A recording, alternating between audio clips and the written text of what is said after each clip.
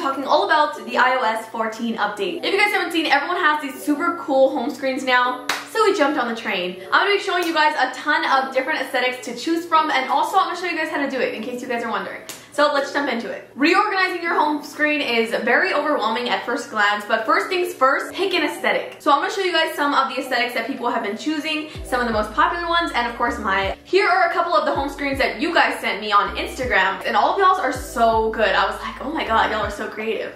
And feel free to screenshot any of those if you guys had any inspiration on that. But of course, I came out with a bunch of them just for you guys. I put all of the pictures together. So if you guys want any of these aesthetics, you can click in the description down below and it'll bring you to all the pictures that I got. So right here is my home screen. I have the date at the top, a picture of my friends and I, and then a bunch of little apps that are shortcutted. So this is the next aesthetic that I put together, which is just orange, super fall. And I recommend for when you guys are choosing yours or making yours, putting like a solid background in the back, because if not, there's just gonna be too much going on. This is the next aesthetic I put together. It's just all blue. I pretty much just put like a date on the top, cute little butterflies, and then some blue icons. Like I said, it's super easy to put together, but all of these pictures will be linked down below. Here is the next one I put together. This one is a like city, New York, black and white theme. So I have the Hollywood sign, a to-do list, and then a few more apps and widgets, and of course the clock. This is the next aesthetic I put together. It is just a beachy, super cute, like very chill one.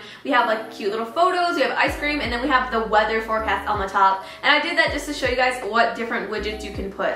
So those are some that I put together. If you guys liked any of them, they're going to be linked down below. But let's move on to how you do that, because that seems like a lot of work, and let me tell you, it kind of is. Make sure to, first step is to clear your iPhone of all your apps. All you have to do that is go to an app you want to clear off, hold it down, and then put edit home screen, press the minus and put move to app library instead of deleting the app, and that will put it over here in your big clump of apps. So now hopefully you've picked an aesthetic. So the next aesthetic I'm gonna make with you guys is the 50s aesthetic. So I already picked a ton of pictures that I like to that aesthetic. So I'm gonna go ahead and pick this one as my wallpaper, and I'm just gonna put it as the home screen. Now we're gonna go ahead and start making widgets. So you're gonna need two apps to have this home screen. You're gonna need Widgetsmith and Shortcut app. And pretty much this is where you're gonna make all of your widgets. So to make a medium widget, you're gonna put add widget.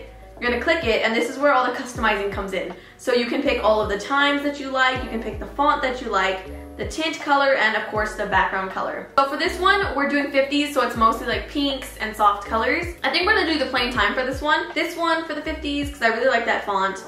Then we're gonna go ahead and just pick our color, and then you're gonna click save widget. So now we're gonna go ahead and add a widget to your screen. So I already have some apps, so you're gonna click a random app and put edit home screen, and then you're gonna click on the top left where the plus sign is, and then you're gonna scroll all the way down to Widgetsmith, then go to the medium widgets and put add widgets. Now this one adds a random widget that I made before, so what you're gonna do is hold down edit widget and then go to the widget and click the one that you want, and our case is 11. So there it is, the time that we made. It's a little bit confusing at first, but once you get it, it's actually pretty easy. Now that we have the time on there, I'm gonna go ahead and add some more widgets. So we're gonna go back to Widgetsmith and make our second widget. I'm gonna make a small widget for this one. We're gonna click the widget. We're gonna scroll down to photo and album. We pick it, save it. You go to your home screen. You edit home screen, add the plus sign, go down to Widgetsmith, add a small widget, edit widget, and then click the correct one. So mine is number 4. And then boom, we have the milkshake widget, which is super cute, and it definitely brings the 50s into this. So I'm gonna make another widget, yes, another widget.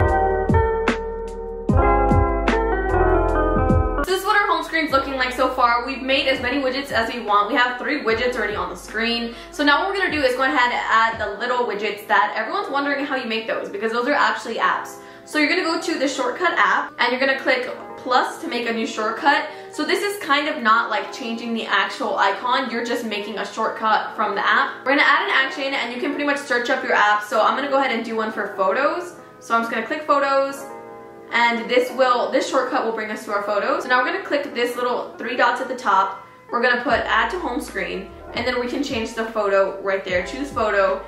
And we're gonna go ahead and do this really cute record player that is super retro. We're gonna choose that, and then you can name it whatever you want. So I'm just gonna put photos, and then add to your home screen. And there you have it, you have the little photos widget, so when you click on it, it should take you to your photos. So we're gonna go ahead and add a few more shortcuts. Again, you can customize it to whatever you want. I'm gonna do this one to call my mom. So as soon as I click this, it will call my mom.